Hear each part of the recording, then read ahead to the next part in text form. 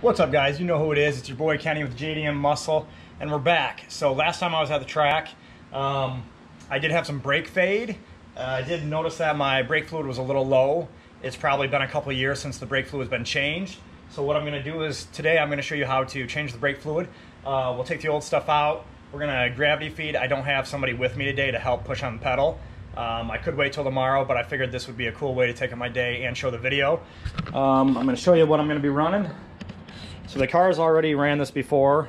It's a .4 racing brake fluid, RBF 600. I was able to pick it up off Amazon for 19 bucks, so taxes was about 20 bucks.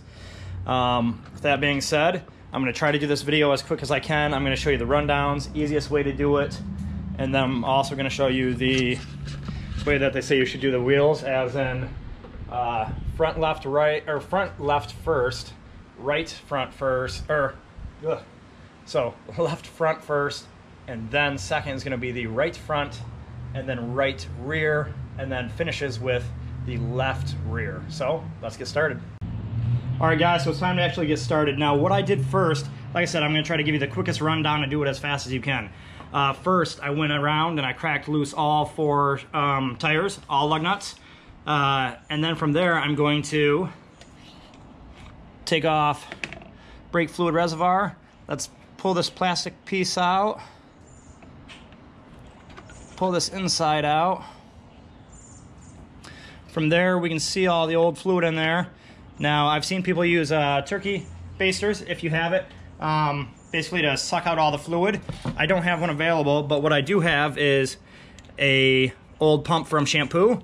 So I'm going to stick it in here, and this is how I'm going to attempt to get it all out, which honestly, it's actually working really well.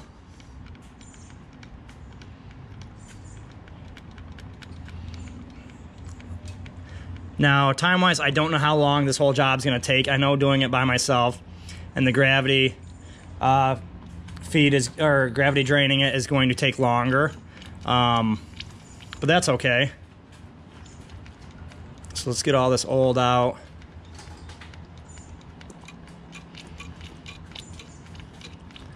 All right, sounds like I'm starting to suck up some air, so I'm going to try to get out as much as I can. From there, I'm going to lift the car, so that'll be the next step. All right, guys, so we have one tire off. Now I'm pulling the second tire off.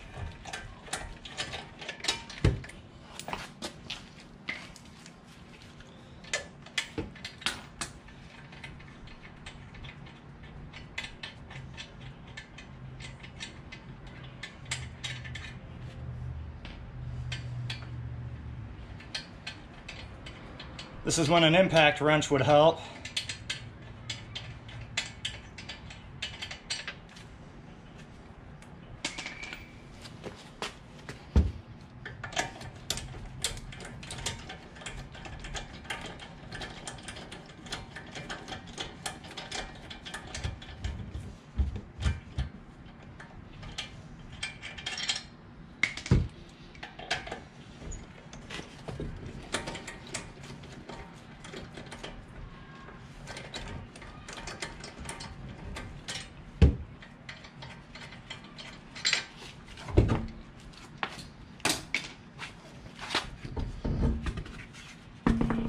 All right, 2 tires down, 2 to go. All right, guys, now that all 4 tires are off, the car is jacked up.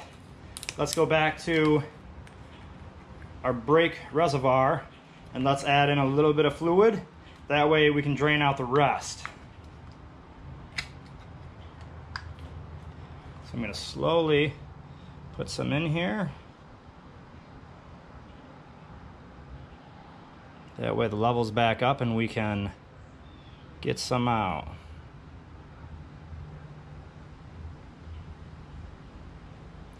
All right, that's good. Now, like I said, first, let's go to the left front tire. So down to the front left, we're gonna just loosen up the, I guess you would say, brake fluid drain. So let's just loosen this up a little bit. I do have a small little rubber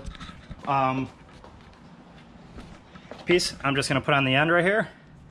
So once it's ready, I'm just gonna put this on the end after I loosen it, and this will drain it right down into my bucket. So I'm gonna show you that next. All right guys, so it is gonna be a 10 millimeter to loosen that. I am going to try to do it on camera. Try not to drop the camera or anything. Okay, so I've got it loosened up a little bit.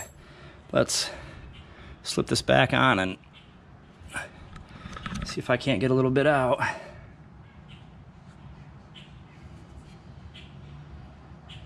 Let's see. All right, so it is coming out.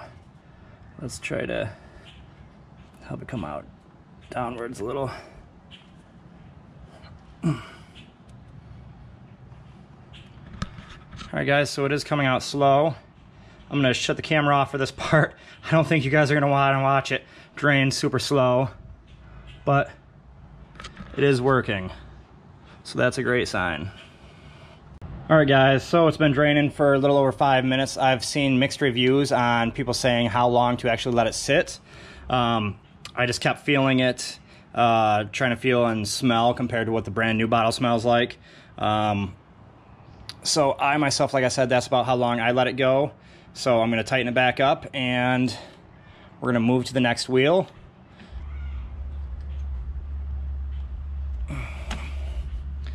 All right, guys, let's go to the next wheel. Now, what I'm gonna do to save a little time, depending on what you're trying to do, while one side's bleeding, I am going to put the tire back on. And that way, at the end, I can just save a little bit more time. So let's go to the next side. Like I said, this was the left front first. I'm going to the right front next. All right, guys, so that's the same amount of time on this side. So let's tighten up the right front.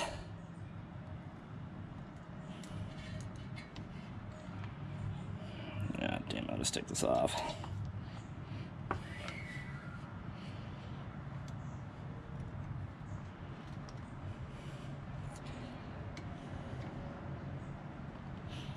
All right, guys, let's go to the back right, and then we'll go to the back left. All right, guys, so just like that, everything is done. I did finish up both rear sides, tighten them back up, put on all 4 tires. From there, you know, once you get it off Jack's hands, all the tires back on, please remember to tighten your wheels back up. From there, I topped off my Reservoir. I guess personally, now I'm gonna take it for a spin, make sure everything's working right. Like I said, direction-wise, super easy. I would just, I mean, it took me probably around an hour, maybe a little bit more. Try to jack the car up level. Like I said, first step would be, you know, crack the tires loose. From there, drain out the fluid out of the reservoir itself. Left front, right rear, and then left rear. And then from there, you can tighten everything back up. I guess a good judge of how long you should do each wheel, I guess, bleed it. I did 5 to 10-ish minutes, depending on how fast it was coming out. The rears were a little bit slower, so I spent more time on the rears. From there, that's it. So for me, it's gonna be, in 2 weeks, I'll be at the West Michigan Honda meet. That's at Gingerman Raceway in Michigan, South Haven, Michigan. So hopefully I can see you guys there. Let me know what you want to see next. Peace.